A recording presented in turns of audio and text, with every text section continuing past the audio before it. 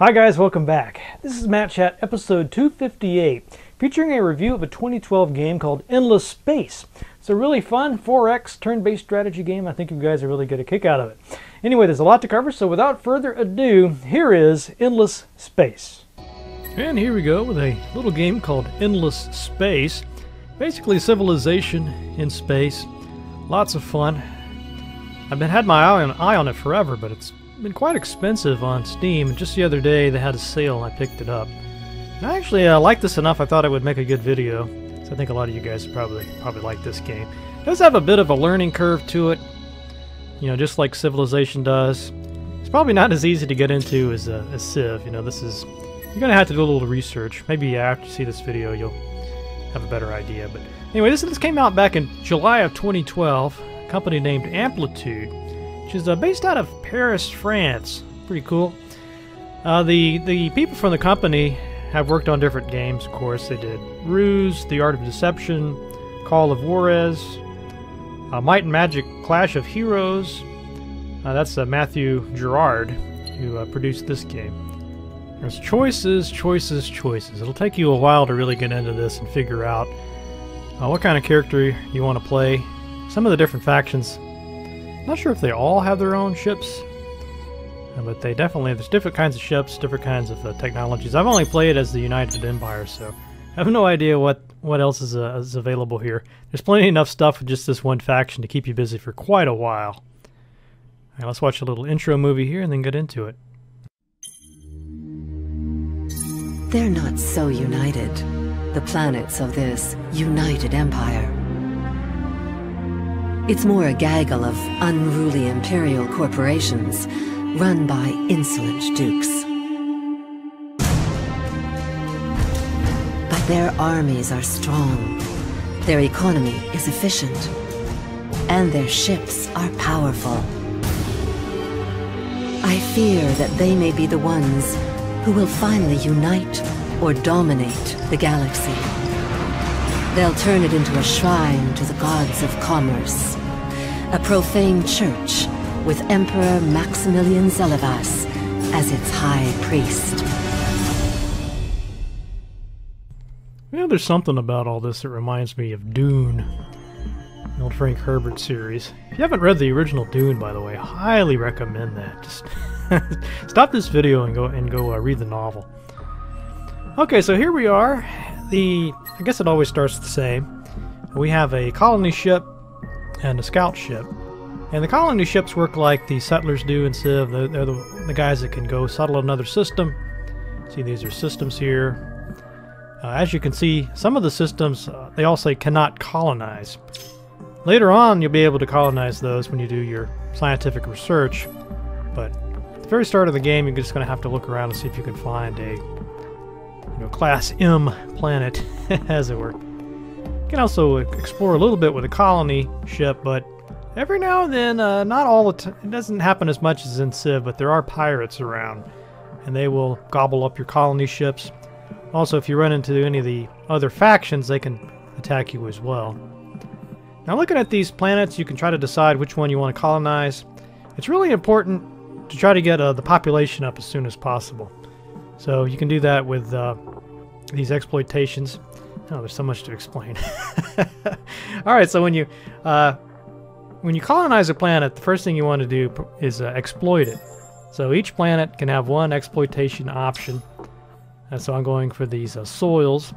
The Terran planets are best for the farming, the food production. Other types of planets like that Arctic there is good for science. There's desert ones that are good for dust, which is basically the currency in this game. See, I told you it was like Dune. So that's a good way to start get some exploitation going. Now here's the skills tree, or the learning tree, the tech tree, whatever you want to call it. And man, this thing is massive. I have played this game for days and got nowhere near the, with one game for days and gotten nowhere near the limits of this thing. Just like in Civ, some of these will take more turns than others. You can only research one at a time, but you really have to put some thought into what you want to do first. There's disadvantages and advantages to all these. Some of the strategy guides I looked at suggested just food, food, food. You know, whatever you can do to get more food going. I don't know, maybe. I could see some these other strategies working too. For example, that xenology there will get me some resources. I won't be able to harvest any of those resources until I get that tech, and then once I get it though, you know, I can take advantage of it. This work kind of like the luxury resources in Civ, so well worth picking them up. You can trade them. A little bit of story here. Every now and then there'll be these story events, galactic events, and random events. There's all sorts of fun science fiction worked into this. But overall, though, it's not a story game. It's definitely a straight-up strategy. You notice some of those planets have little banners on them with a star. So those are the random events, kind of like in Civ when you find the ruins. Or the... What is this new? Oh, cool! Got a new scout ship. That's what I'm talking about. So one strategy would be just to try to send your scout ship off and collect all these, because it's a one-shot deal. Now this is the first time I've played on the spiral map, so a little bit new with this. I've played on the disc ones before.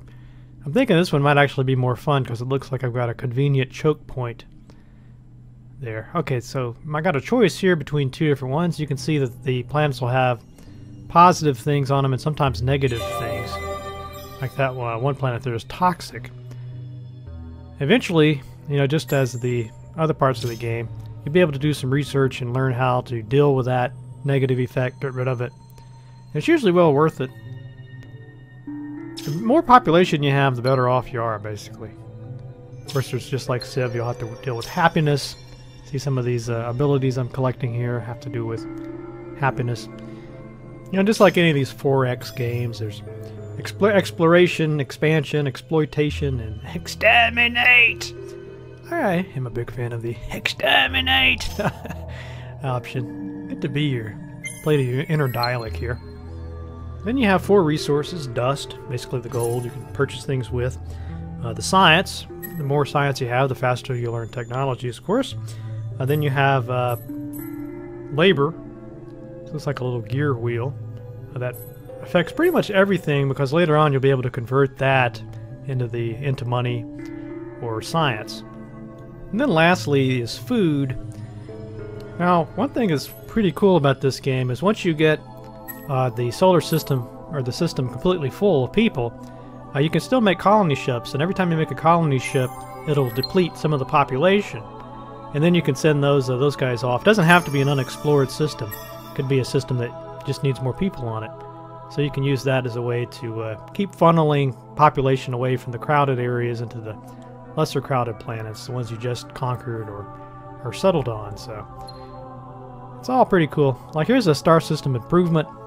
These will affect the entire system.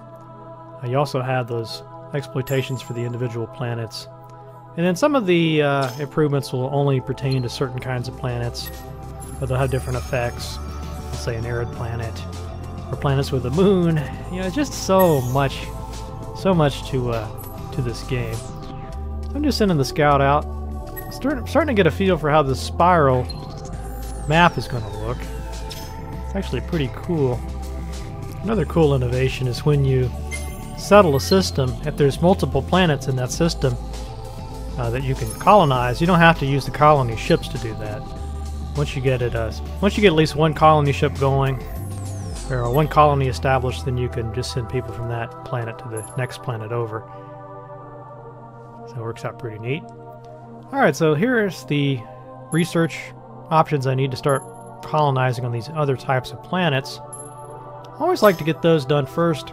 I seem to be alone. Last few times I've played, I've gotten my butt spanked right at the beginning because I was just right up next to some enemies. And that wasn't cool. Looks like I have a little time to prepare myself here, so I'm going to indulge a little bit in some infrastructure building. Other games, though, I pretty much had to just start building warships right away. I'm going to colonize that planet. You also have an AI you can turn on and handle your planet constructions for you, but what's the fun in that? Alright, here's the heroes screen. So as if there's not enough complexity to this, you also can hire these heroes. You're limited to 3 at the beginning, but later on you can have, I don't know what the top is, but I've had, I think, up to 5. You have to buy them, and they get exponentially more expensive, so really it's going to be a while before you can get all 3. And you have different types of heroes, and they have different trees they go with, and you can assign them a planet or a system, and then they'll have different kinds of effects you can upgrade to help manage the system. Oh, I forgot there's also that tax rate thing. Yeah, if your people start to get too pissed off at you, you can try to cut taxes. The only problem there is you'll start to run out of money, and that's not good either. So here's all the different kinds of effects this guy's going to have on the system. And they're not stuck in one place, but once you put them on somewhere, you have to wait a while before you can move them. So I got myself into trouble that way. Stick them on a planet that's about to be attacked, and you can lose them. They don't die, but they just get wounded. It takes a while. You either have to pay a lot of money or wait a while for them to heal back up. You're still going to have to pay. So you're really better off if you can keep those heroes from dying. Alright, just continuing on here. See all those red circles on the systems means that I don't yet have the technology I need to settle there. I just noticed this game is $30 on Steam. Somehow or another I ended up with a coupon for it in my Steam inventory, which knocked it down to 15. I'm pretty sure they did that. You know, once Civilization Beyond Earth hits, it's supposed to hit in October 24th. Games like this, probably nobody's going to be playing these or talking about them, so kind of sad, really. Alright, got my xenobiology. I like the way you can queue up a whole bunch of different research. I'm always wondering, you know, the same thing with Civ sometimes. You have to make that trade-off between something that you can learn quickly and put to use right away, or you're better off just making that long haul to get the really awesome technology. You can also trade technologies with other races and so on. So nothing surprising there. Yeah, see, even these heroes have their own trees. So you can get a look and see what's possible for your heroes. This guy's got some kind of science leech. Sounds pretty cool. But you definitely want to have these heroes as soon as possible, start getting them leveled up. So it can make a huge difference, especially when you put them on the fleets. Right now I don't really have any warships, so I'll just stick them on a planet for a while. Hopefully by the time I get some warships going, their little cooldown timers will be up. I can stick them on the fleet. So I guess eventually you need to settle all this. You need to explore it all. If you notice there at these top 2 planets, there's a kind of a wispy, shady, smoky-looking trail. Now those are the wormholes, and you have to learn a tech before you can go across them. But as I was saying earlier, that's going to make for a nice choke point there. So you can bombard or set up a a barricade to keep enemies from coming over. One thing I think this game does really well, and you kind of have to admire, I don't know how long it takes to do all the balancing on something like this, but it seems to be just right at the time you're about to get bored, boom, you got the new tech. You got, you know, some new thing has opened up, and suddenly it's all fresh again. You know, like when you get those new planets you can settle, a lot of these older systems will open back up again. You can go back in and put down some more colonies.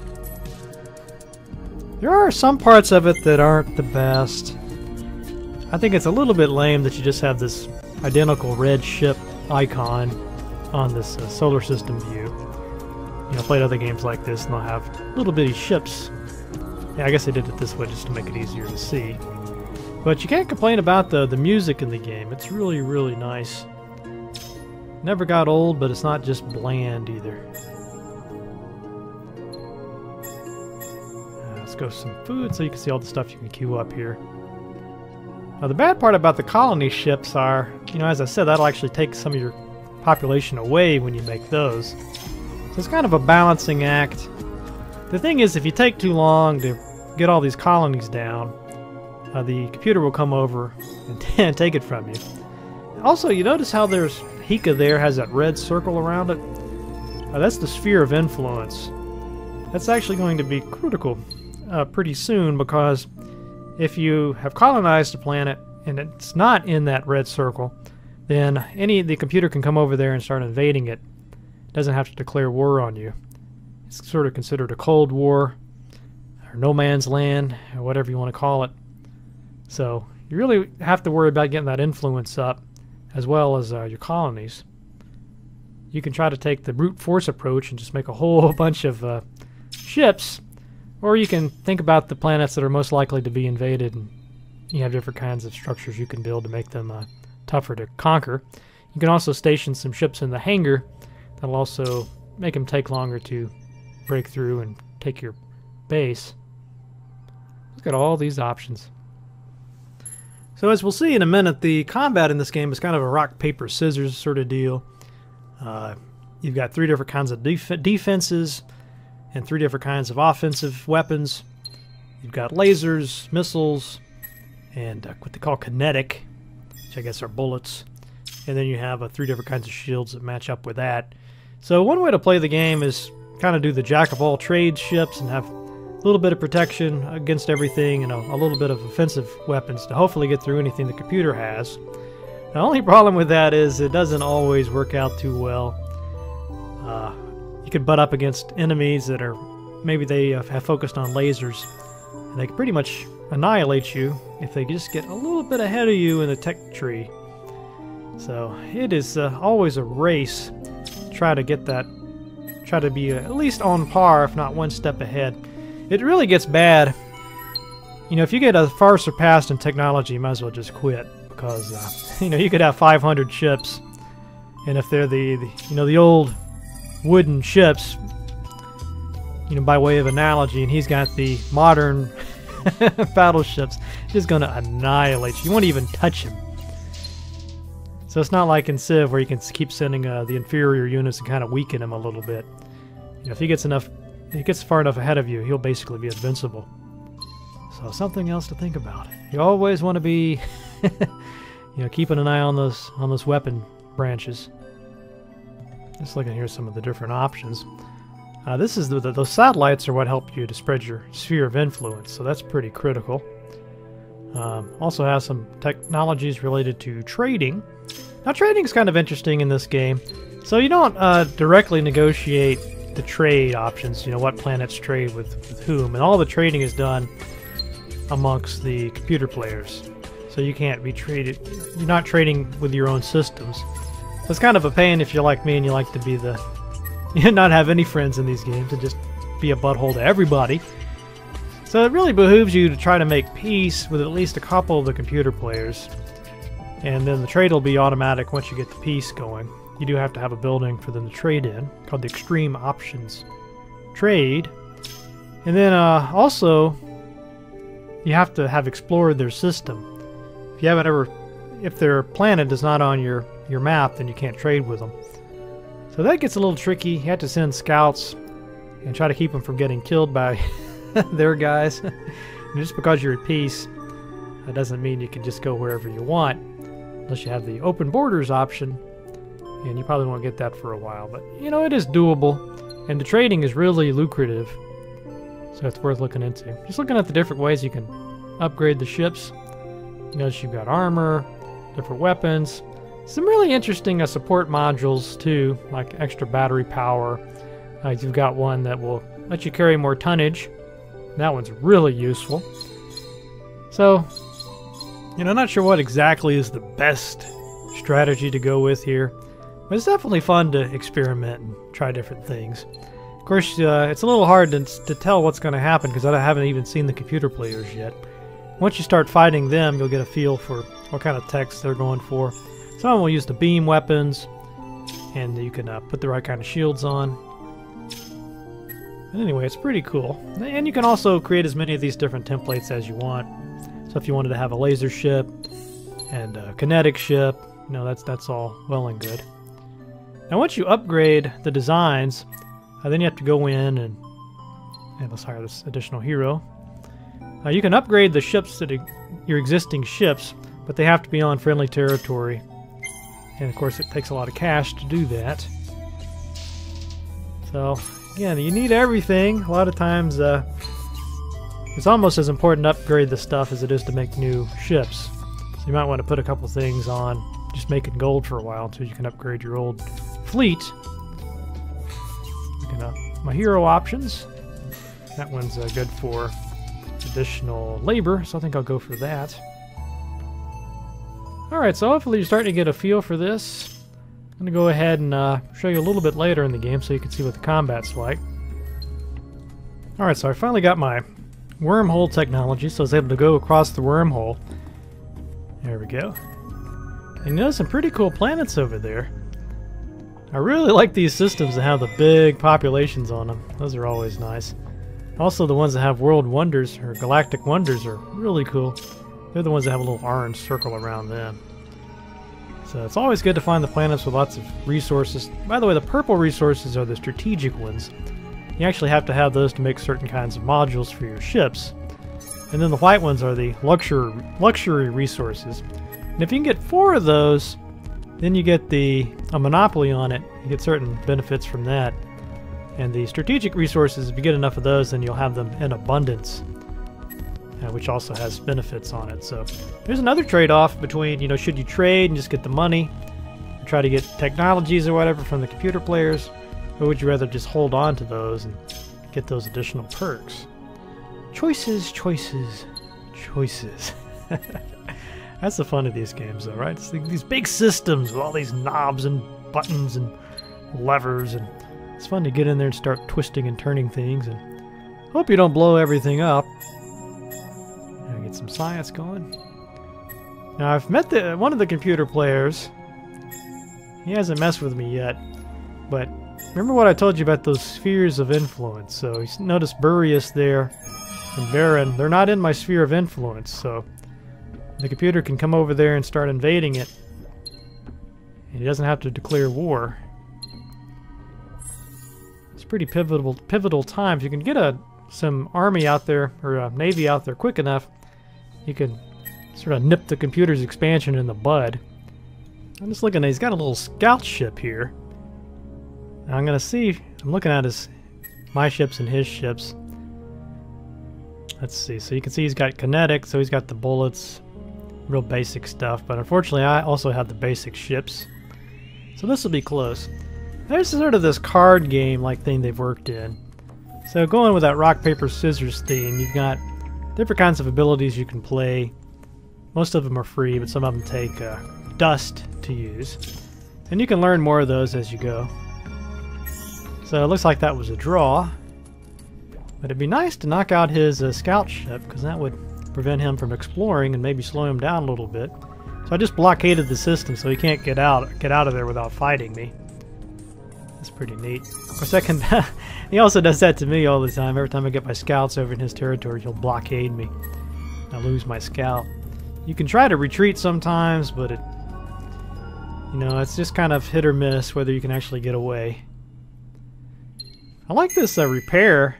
One of the cards you can play actually repairs your ships.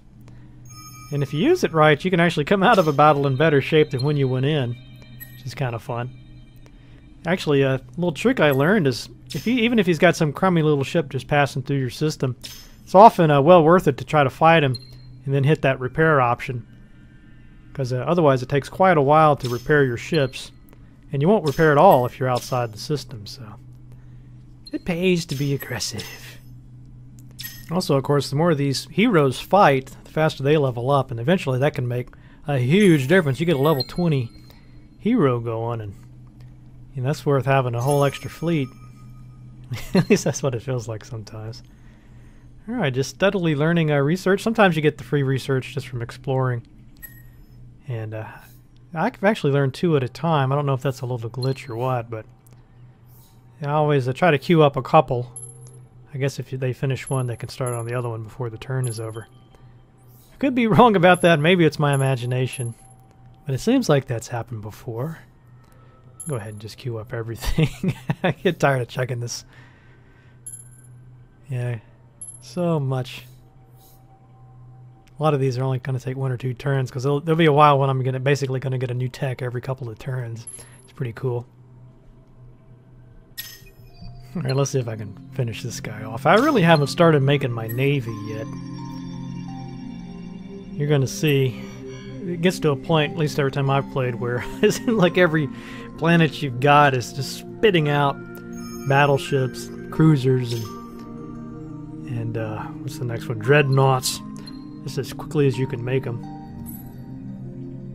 And this computer, it always amazes me in these games. I don't know if the AI cheats or what, but you know, you seem to be playing as fast as you can, then the computer will just show up with like, what?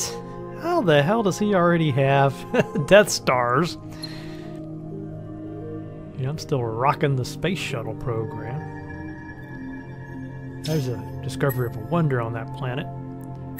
It's pretty awesome if you could put that system of Wyrics there. It's just it's just, oh, look at that. It's full of planets and there's wonder, and look at all those resources. I wonder which planet I'm going to settle next. Let's keep checking all this stuff. You know, you can't stick those planets on the AI and just let the AI take care of it. It does get a little tedious after a while when you've gone through all of the, 100 times of the same planets. I do play on the huge maps, but I don't know. I kind of like the tedium.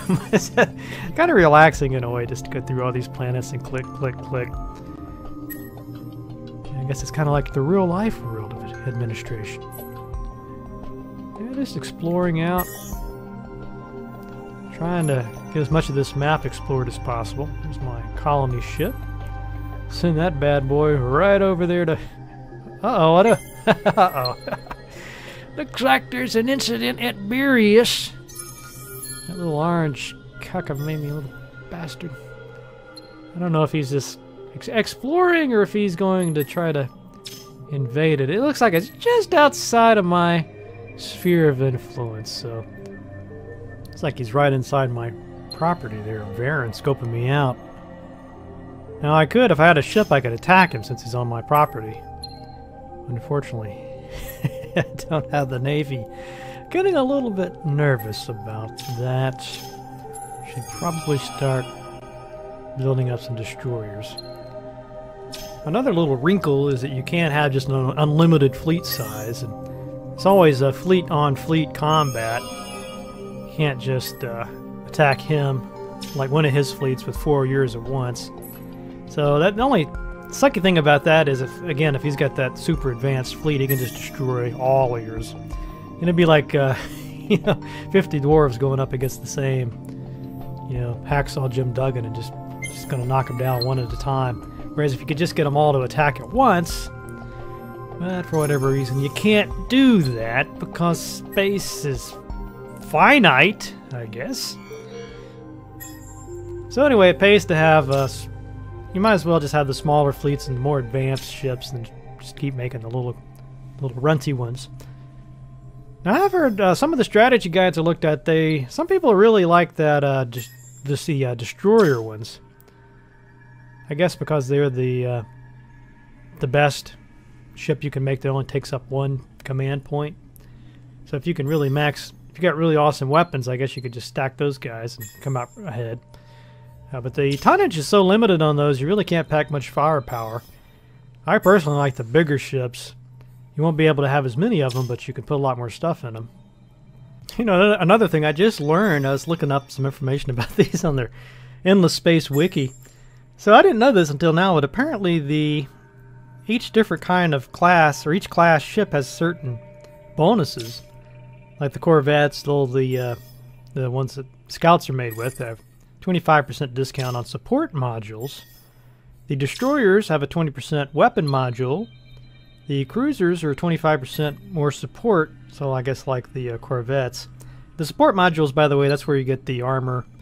Not the shields, but armor, basically more health, hit points. Invasion module's pretty cool. Takes a long time to take down a planet unless you got one of those. And then the power, which gives you bonuses to maximum and minimum damage. And then the battleships, you get 20% defense module. Now those, the cruisers and the battleships both take 2 command points. So that could be an issue. I always end up with 1 empty slot. It's kind of hard to, to get the math right, so I guess you might as well keep a couple of destroyers around, just in case you have a little gap. Looks like they're missing. Oh, no, the dreadnought is 4 slots. So transports, corvettes, destroyers, cruisers, battleships, and dreadnoughts. And those that's as big as it gets in this game anyway. Oh, there, I'm back. I noticed an its problem on this wiki, and I had to go and change it. Wikis are cool, aren't they? Alright, so let's see, back to the game. It's been playing itself all this time. Yeah, still trying to... I still haven't got this spiral arm completely colonized yet. That's that's an embarrassment. But I've kind of gotten distracted. As you can see, he has attacked, invaded.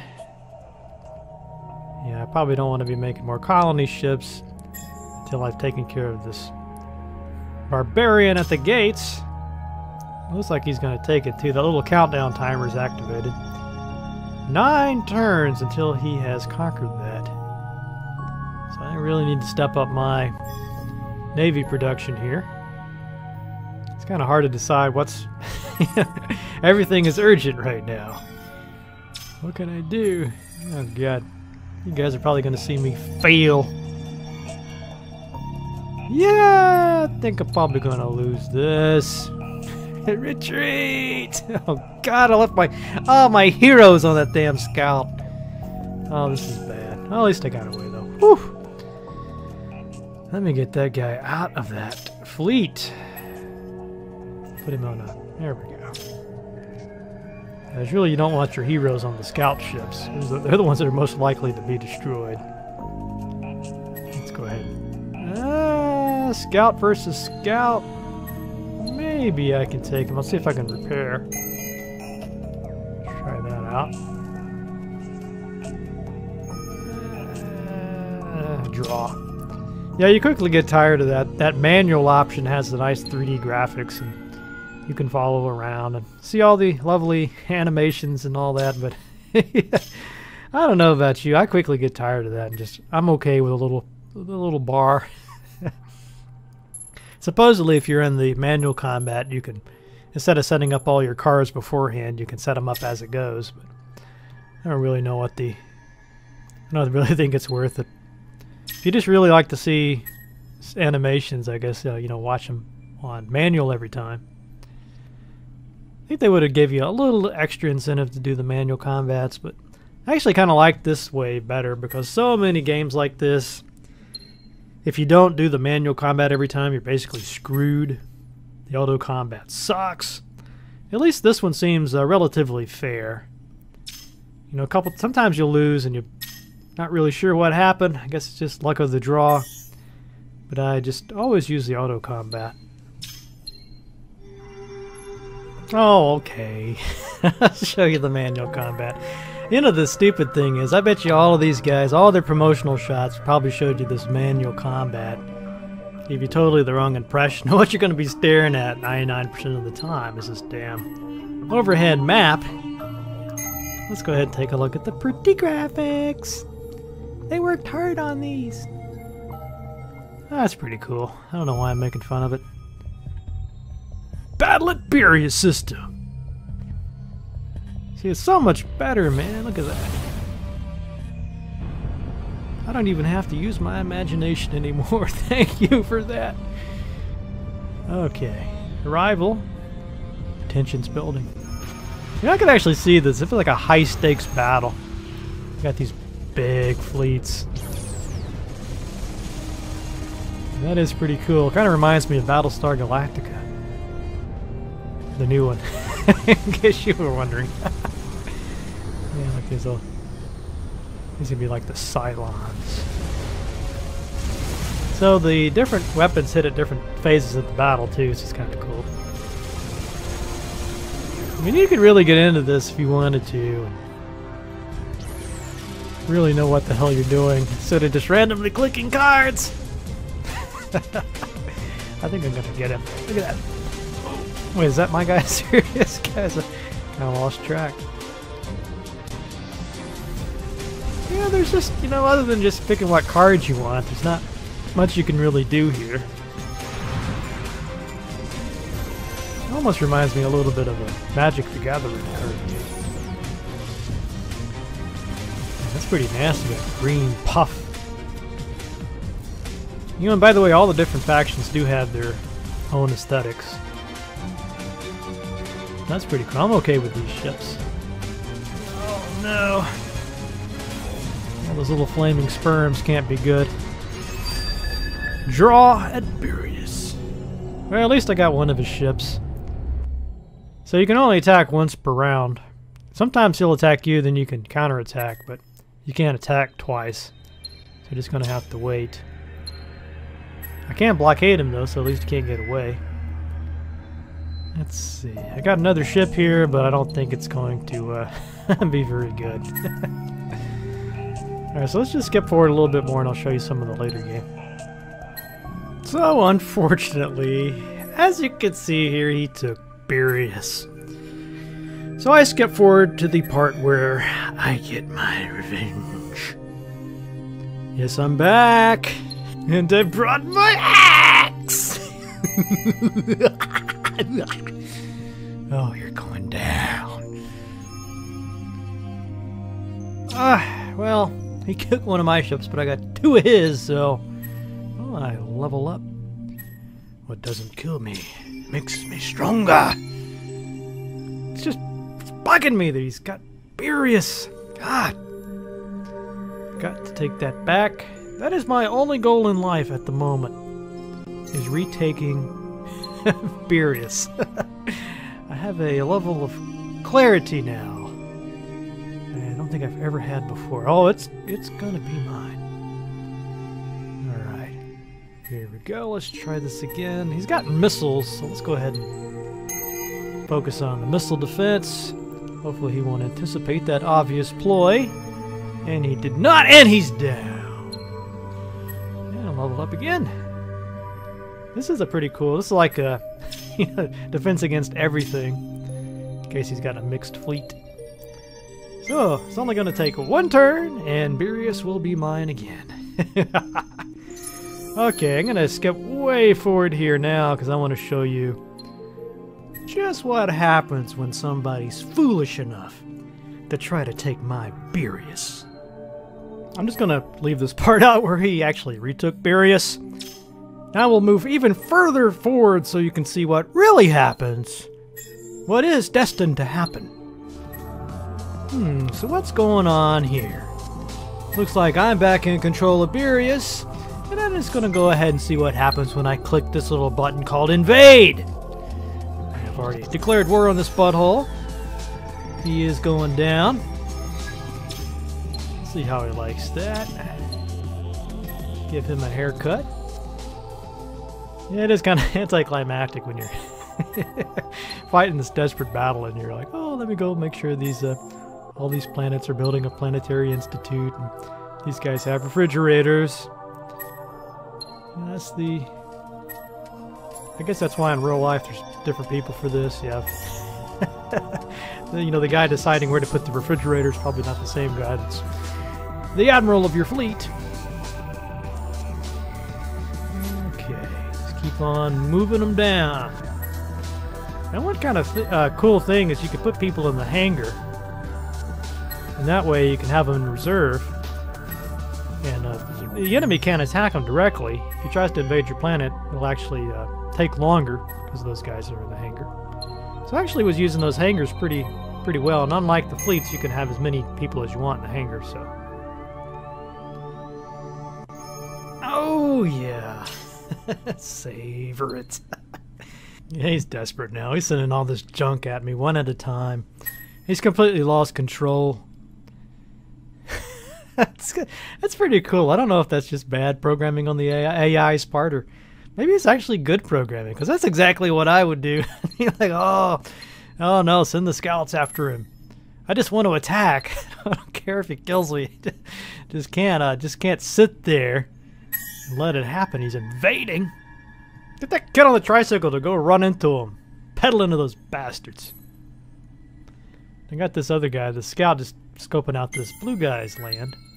Remember what I told you before? You have to keep doing this. I mean, you get off track, you start thinking about something else, and you mess up doing that because if you don't scout out all these other places, you won't have people to trade with. So, got to make peace and explore their land. Sometimes they'll try to make alliances with you too. I just always say no to that though because you always seem to be doing stupid things as part of the alliance, attacking people you don't want to attack, getting attacked by people that are your friends, and then you get pulled into it. And they usually want to make a sucky trade too, like, yeah, I'll be your ally if you give me all of your strategic resources.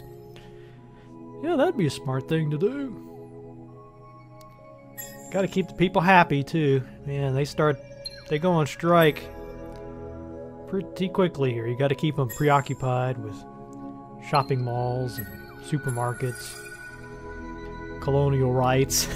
Like, would you rather have colonial rights or a supermarket? You know, it probably is true. People would probably rather go for the supermarket.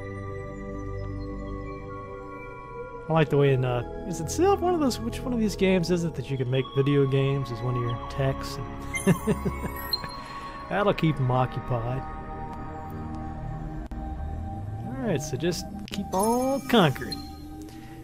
I'll skip forward just a little bit more because I know you want to see this orange guy go down.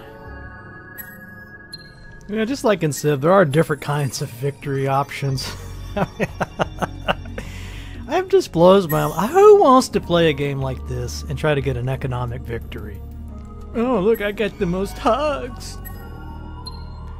Nah. Alright, just basically just abusing this guy really now.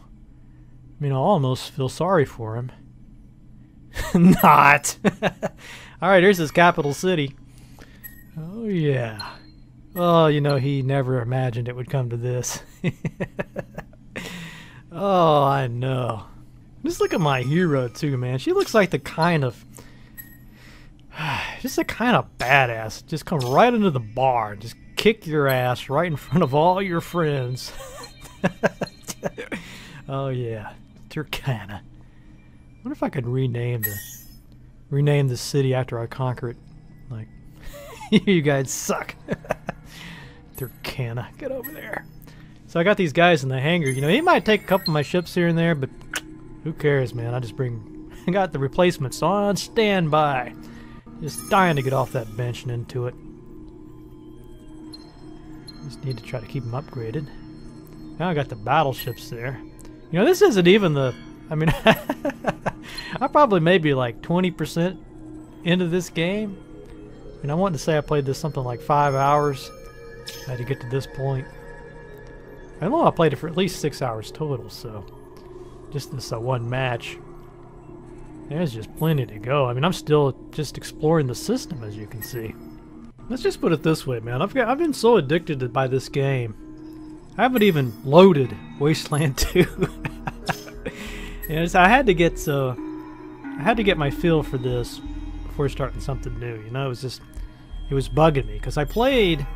This is probably my 10th or 11th time starting over because I played it before for 3 or 4 hours and just got beaten.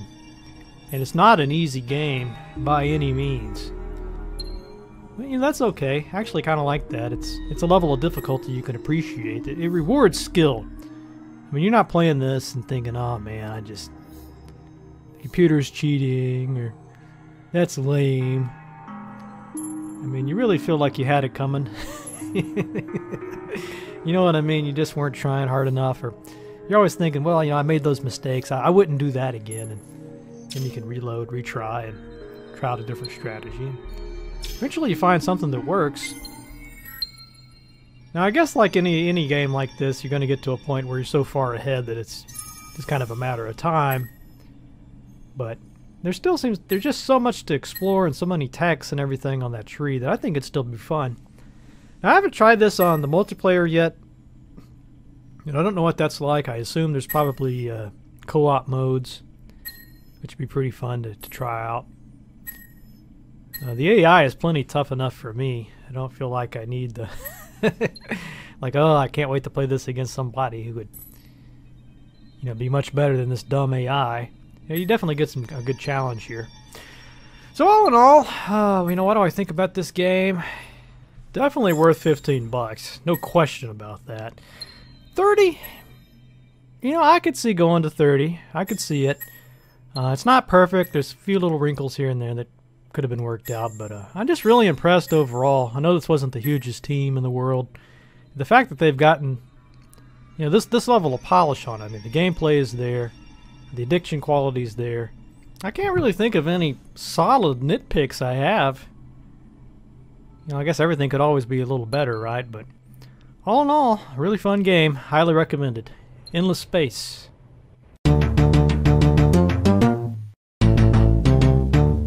And that's all for this week's episode. Hope you guys enjoyed that.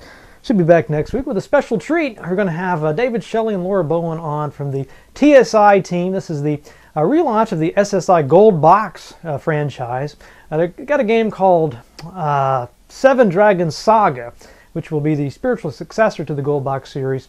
And they've actually told me all about their plans for their Kickstarter project and answered all sorts of questions about the game. So it's really newsworthy stuff. Really happy that they shared all that just for Matt Chat. So that'll be on the air next time.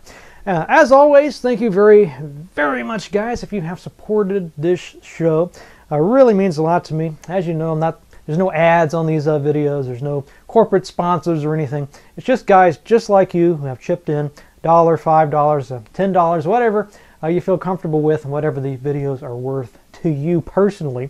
Now, if you would like to support the show, just go to the Patrons link in the show notes. It only takes about 5 seconds to set this up, and it makes a big difference. And it'll also get you access to a bunch of special videos and Google Air Hangouts, things that are only available to patrons.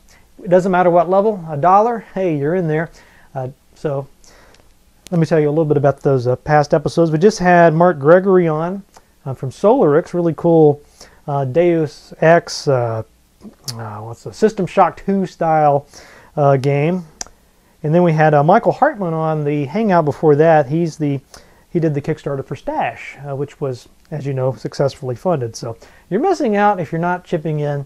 So please go set that up. Love to see you in those Hangouts and on the Rat Chat. All right, so let's see. News from the Matt Cave. Oh, lots of news here on the old card today. Biggest news, obviously, is the Wasteland 2 has hit. This is out. Came out a few days ago. And I just saw a Facebook status update from Brian Fargo. Apparently, they have already surpassed $1 million. So this is definitely looking like a big hit for their company. Really happy to hear this. And I know it's going to open up lots of doors and confirm a lot of hopes that this is the way of the future. You know, we're going to not have to depend on these big publishers anymore. We can fund the games we want to see through Kickstarter. So really exciting stuff. Really happy for Brian. Congratulations to them. Also, there's an Age of Wonders 3 expansion. You might remember my covering that game not too long ago. I guess it's probably been years now. Seemed like just yesterday we did that. The expansion, I haven't heard anything about it yet, but it looks pretty good. So if you're a fan of that game, you probably want to check that out. Also, there is a Kickstarter out that I'm supporting. It's Paradigm Surreal Adventure. It's kind of an old point-and-click style game, but it's got a really interesting twist to it. I'll let you look at the Kickstarter pitch video. I think even if you don't want to support this, I think you should go look at this Kickstarter video. It's just really fun. All right, so what about that ale of the week? So this week I've got a Sweet Child of Vine India Pale Ale. This is ordinary guys brewing extraordinary beer. Well, they're Fulton, out of Minneapolis, Minnesota, just up the road here. Balanced, complex, approachable. There's even a Fulton Manifesto. Let's see, is anything unusual? Excellence is no excuse for pretense. Everything worth doing is worth doing with soul. Blah, blah, blah. I wonder who came up with that copy. 10% of profits invested in the Fulton Fund? Okay, I don't know what the Fulton Fund is. Maybe it's some kind of charity. Should probably go look that up. But anyway, it's kind of nice to think it's going to do some kind of some kind of goal, right? Okay, alcohol, 6.4% by volume, 69 IBU. So a little stronger than most beer, but not crazy. Anyway, let's get this open and see what it's all about. All right, so I got some of this Sweet Child of Vine here in this rather excellent drinking horn. It smells a little bit like paint. Definitely getting some kind of a, not necessarily unpleasant, maybe it's just the type of hops they used. Doesn't smell dangerous or anything, but it's kind of an unusual aroma to it. Anyway, before I get high on the fumes, maybe I should test it.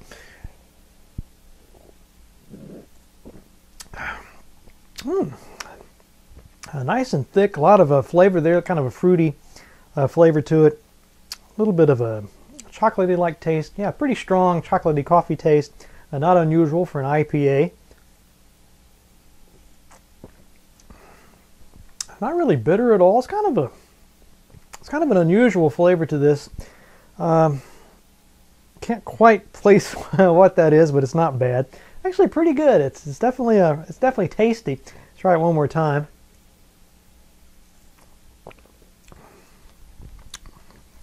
Yeah, you know, really solid choice here. It's flavorful.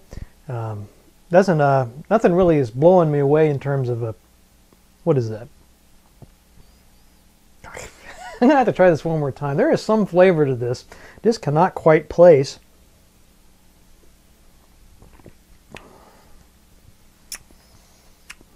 What is that?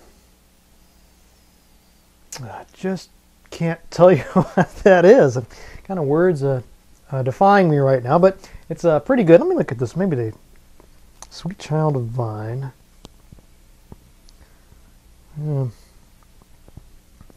Not seeing any information on here about the hops in this, but there's definitely it's definitely a unique.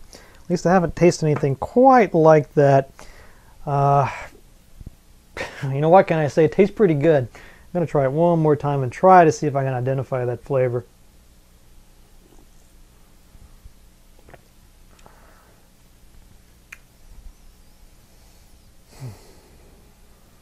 Just can't do it. A little bit of a wine-like taste, maybe. Maybe I'm just imagining that because of the word vine on the bottle. But anyway, it's a very solid choice. I like the flavor. It's very complex. I'm going to go full 5 out of 5 drinking horns on this. Kind of hard to describe, as you just saw. So you can seek this out if you want to try something literally unlike anything I've tried. Really tasty too. All right, let's wrap this up with a quotation. And I was looking for quotations about space exploration, you know, given the theme of the game. And I found one from Neil deGrasse Tyson, one of my favorites. You actually should watch the show. He's got a remake of Cosmos, the old show with Carl Sagan. It's up on Netflix right now. It's really good. Highly recommend that. But anyway, here's the quotation. Space exploration is a force of nature that no other force in society can rival. See you guys next week.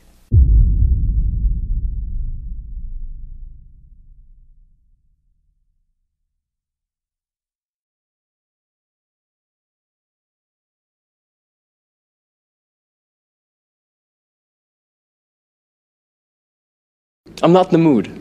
Not in the mood. Mood's a thing for cattle and love play, not fighting. I'm sorry, Gurney. Not sorry enough.